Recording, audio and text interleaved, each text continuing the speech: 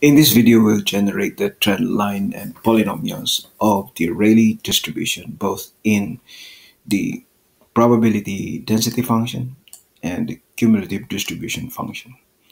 We begin with the values of sigma. So data validation, list of items from 1 to 3. So our value of sigma ranges from 1 up to 3. We can start with 1. And the value of k, which is data validation, list of items, 0 or 1. And we can start with 0. Now the dataset of the probability density function for Rayleigh. This is equal to, we can start with the exponent. So array formula, exponent of the exponents. And the same thing with and we modify. That is negative 0.5 times x squared. So that is negative 0.5 times x squared.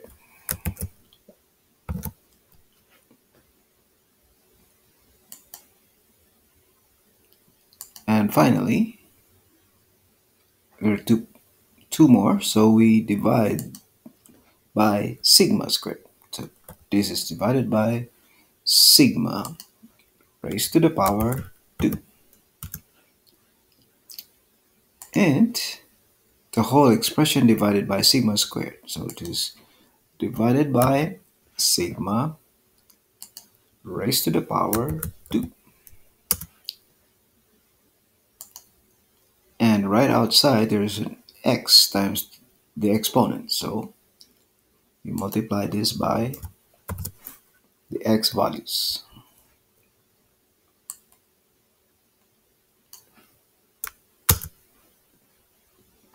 And we chart this. We insert chart and we will use scatter chart.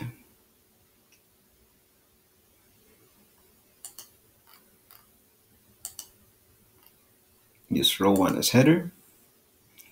Customize, show the trend line polynomial to the 6th degree. For the label, use the equation. And the legend, position at the bottom. So here's our trend line and polynomial. We continue with the next column to show the Taylor-Maclaurin Series sum, which is the summation of a times x to the power 2n plus 1 plus k all over sigma squared. And the value of a is the coefficient, negative 1 to the power n over factorial n plus k times 2 to the n plus k times sigma to the power 2n. And the value of n is from 0 to infinity. In this case, 16 is good enough. Now we continue with the coefficient. So this is equal to array formula. That's factorial, or minus 1 raised to the power n divided by. There are 3 parts. The first part is factorial n plus k. The second part is 2 to the power n plus k. So 2 raised to the power the quantity n plus k. And finally, the third part times sigma raised to the power 2n. So raised to the power the quantity 2 times n.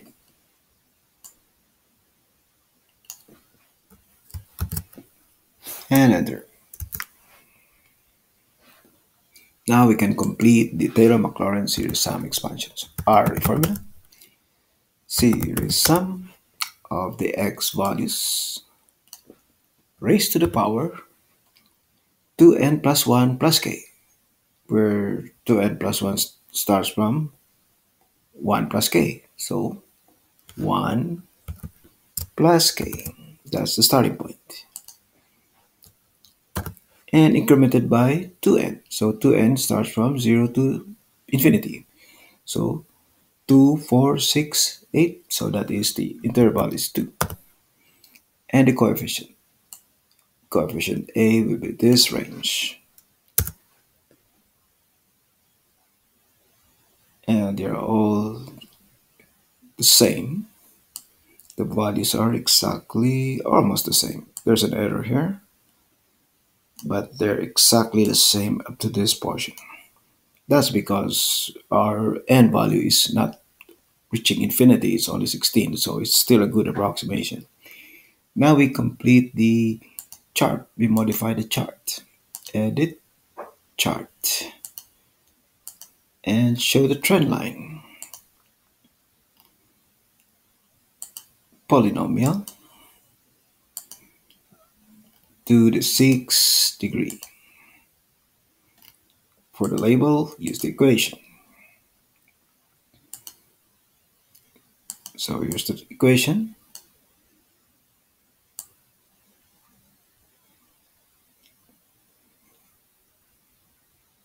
So the values are exactly the same. So this is the probability density function.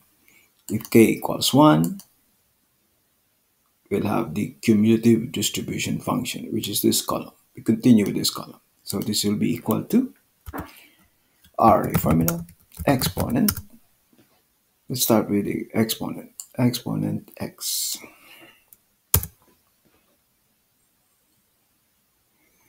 And then there's no yellow, so we change this to green. Edit chart. Series. We change the yellow to green.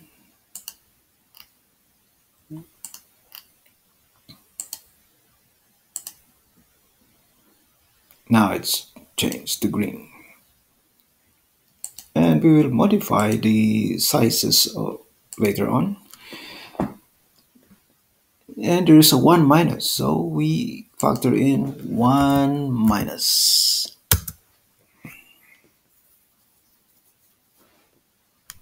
After that, inside here we have 0.5 times x squared over sigma squared. So this will be minus 0.5 times x squared. That's x squared, so raised to the power 2. Divided by sigma squared. So sigma raised to the power 2. And enter.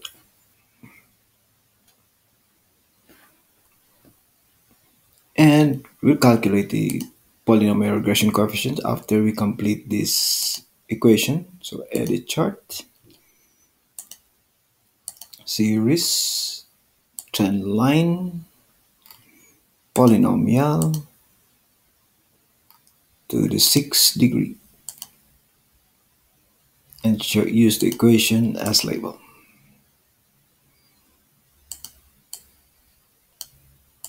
So here we have the equation.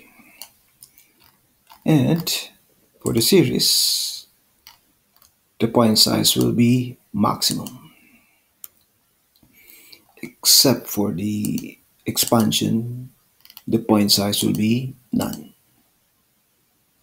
And the point size, the line thickness will be maximum. So here we have the trend line, polynomials. The vertical axis, we can simplify that. It will be from the number format will be none. Now that's better. So we'll calculate this polynomial regression coefficient using the Linus matrix. To do that, we complete the Linus matrix, starting with the power. Our power will be equal to transpose 0 to 6. And the elements of the matrix. So this is equal to array formula of the x values raised to the power. This will be raised to the power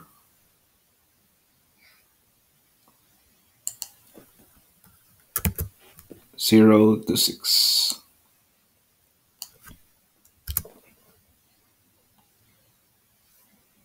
We have to erase this.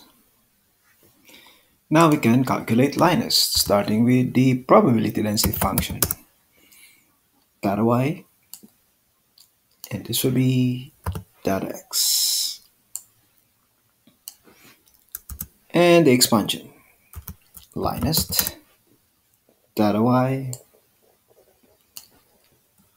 and data x. And the cumulative distribution function, LINEST, data y, and data x. So we can compare. So let's start with the largest at sigma equals 3. We can increase this.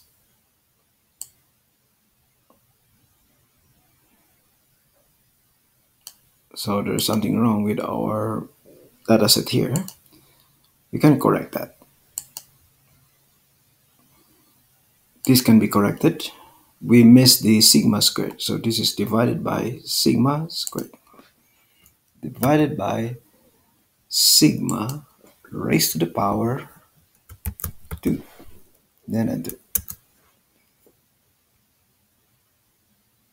Now they can toggle. K equals 0 and k equals 1. So we can start with the coefficient of x to the 0. All these are 0. That's 10 to the minus 4. 3.28 times 10 to the minus 34. 4.5 times 10 to the minus 34. Negative 1.41 times 10 to the minus 34. So these are all zeros. Coefficient of x, 0.111. 3.28 times 10 to the minus 5. 3.2 n times 10 to the minus 5. Coefficient of x squared, 5.08 times 10 to the minus 5. 0.0554. 0.0554. Coefficient of x cubed, that's 6.07 times 10 to the minus 3. 2.87 times 10 to the minus 4. 2.87 times 10 to the minus 4. Coefficient of x to the fourth, negative 1.11 times 10 to the minus 4. 1.79 times 10 to the minus 3. Negative. All negative. So this is coefficient of x to the fifth. 2.37 times 10 to the minus 4. 1.1 times 10 to the minus 4. 1.1 times 10 to the minus 4. Coefficient of x to the 6. Minus 2.12 times 10 to the minus 5. 7.71 times 10 to the minus 6. We can toggle this to 1 or 0. The expansion approximates the probability density function. Toggle this to 1. The expansion now approximates the cumulative distribution function. Likewise, the data set as well. If sigma equals 2.5, so, and we toggle this to 0, the expansion approximates probability density function. Toggle this to 1. The expansion approximates the cumulative distribution function. Sigma equals 2. The expansion, we can toggle this to 0.